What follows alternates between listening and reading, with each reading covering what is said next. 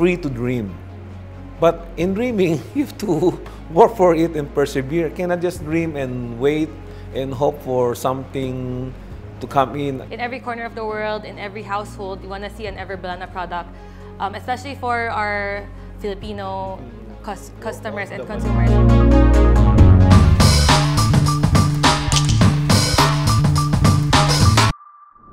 Hi guys, I'm Ice Martinez. Welcome to Talk Talk, where we get to talk to movers, shakers, and trailblazers of different fields in the Philippines. And today, we are joined by a father and daughter duo, Deo C and Denise C, business owners of one of the largest cosmetic brands here in the Philippines, Ever Bilena.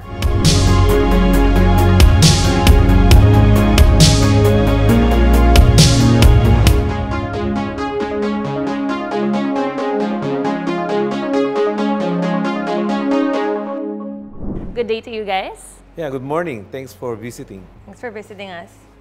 Yes, so we are here in their office at Ever Bilena. So tell me guys, how did Ever Bilena get started? Well, it started way back 1983. I was 25, and it's all inspiration from my uncle on the mother's side. He was a pioneer here in the country. He came in 1938. He started his own cosmetic factory, and he started with pomade. That was before the war. And during the war, he was able to continue his business despite the war. Well, because he had a good PR. Imagine, and for myself, the company he started, unfortunately, was shut down 1980. By the grandpa's company. That's my grandfather's company. Because he passed away early at 1969. Was only 58, and I was only 11. And I saw how big the company was and how it closed down because he passed away a very untimely death. And during that time, my uncle was only 19, 20 years old, out of high school. So there was no, no next gen. Imagine a high school graduate taking over a big business. Of course, it took them another 10 years. And I saw how a big company rise and how it fall. So that's why when I started it in 1983, already in my mind is the next gen already. So that's how I'm guiding Denise here. She started 2014. And up to today, it's 2022, it's 8 years running. So it's practically number one inspired by my uncle when I started this business. So it started 1983, Ever Bilena. Can you tell me about your mission and vision for the company? Well, our mission vision now is to help Ever Bilena available in all household. It should be a mass market price. Because 80% of people is masa. So, and I was telling Denise, that's where our key market should be. And also the guidance I gave her, I'm looking at the price should be at maximum 50% of your minimum wage daily. Ever Bilena has been in the industry for 39 years now. Can we ask if there is a secret in keeping the business successful? Actually, going 40 in a couple of months. Oh. And unfortunately, my age is growing, but it's good. My heart's still young at heart. I feel I'm in the mid-40s. And I was able to convince Denise to come back from her schooling in Berkeley in 2014. Okay. Good, she followed my persistence convincing of coming back. Because I said to myself and to my friends, if she starts working there, I cannot bring her back. So it's good she got that good wisdom to come home. So, well, I think to answer your question about how the company is able to survive 39 years, I think it's a lot to do with having a good corporate structure. So 20 years into the company, my dad actually started professionalizing. And I think for a company, it's very important that you departmentalize a lot of processes so that things will run smoothly even without my dad being so hands-on as much. But aside from corporate structure, I think innovation is really key. So since 2014, since coming here, we really did revamp a lot of our efforts from marketing to product development, and also the way we manage people. So we make sure everyone is treated like family, but at the same time also respect our corporate values of really, enabling them to excel in their own ways, and then trusting our people to do the job well. So I feel like a lot of these ingredients and factors come into play when it comes to making a company last this long. And of course, with the vision and guidance of my dad, to make sure that whatever new innovations that we introduce and new challenges that we encounter, we always stay true to the values of the company, which is a direction that my dad also founded. You mentioned innovations. What were the main innovations for the new line of products for Ever Bilena? My dad didn't mention, but in 1983 when we started, it was just Ever Bilena. He started with nail polish. And that time, he was already thriving with the nail polish business. They were doing like triple-digit growth every year, year on year. But then he saw that there's a huge market for products outside nail polish. And so that's where he incorporated makeup. So that's where we started introducing brow products, liner products, lipsticks, until we became a full color cosmetics line. So that's Ever Bilena. And then a few years that followed after that, he saw that about 10 years into the business, the initial target market of Ever Bilena were growing up.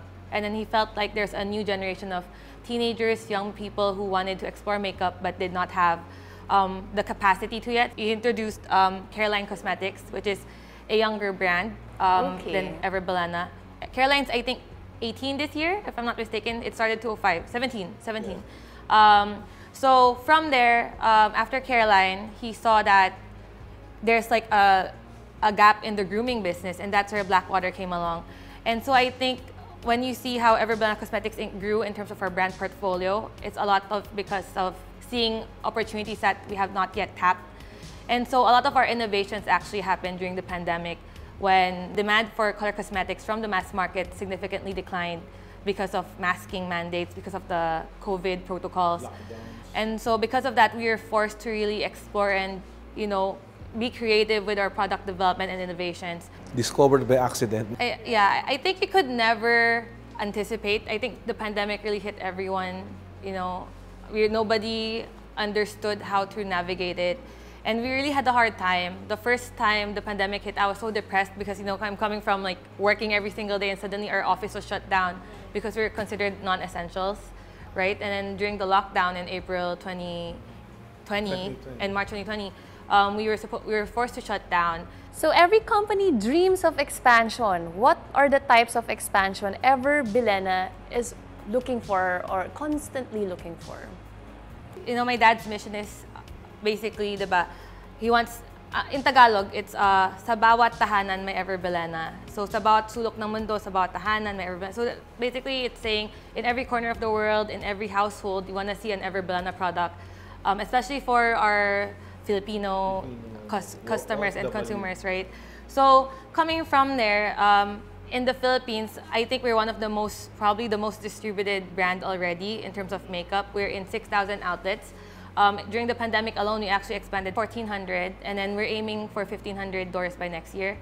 And then simultaneously, even with Watson's and SM supermarkets, Robinson stores, and all retail stores, you'll be able to see Ever Bilena. And so that's one of the expansion efforts that we're doing continuously, that we hope to maintain and keep productive.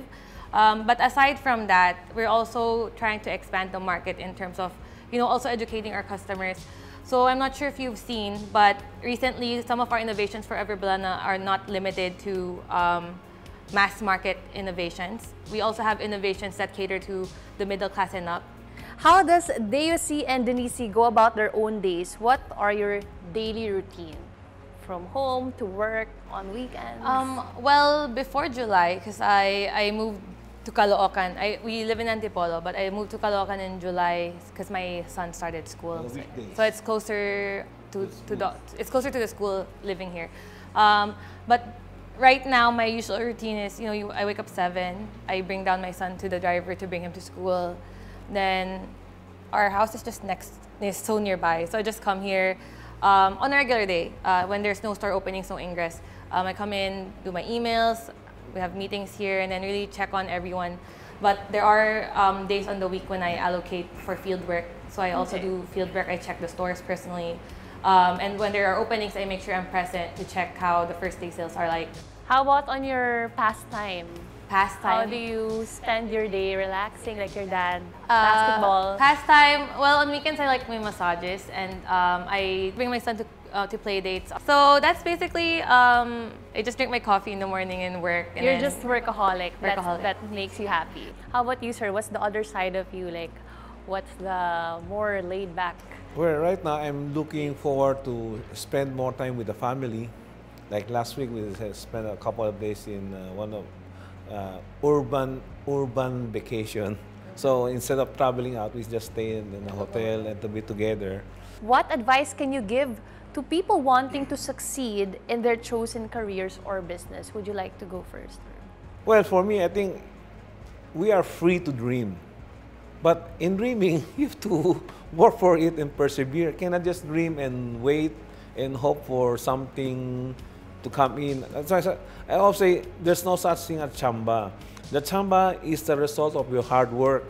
Once you have the hard work, perseverance, that's the success will come in, and it's not a chamba. Maybe it's timing. What I learned from my dad is always that money is hard earned, but it's also easier to earn than a good reputation and good credibility. So I think no matter what business venture you decide to pursue, you have to make sure your credibility is intact.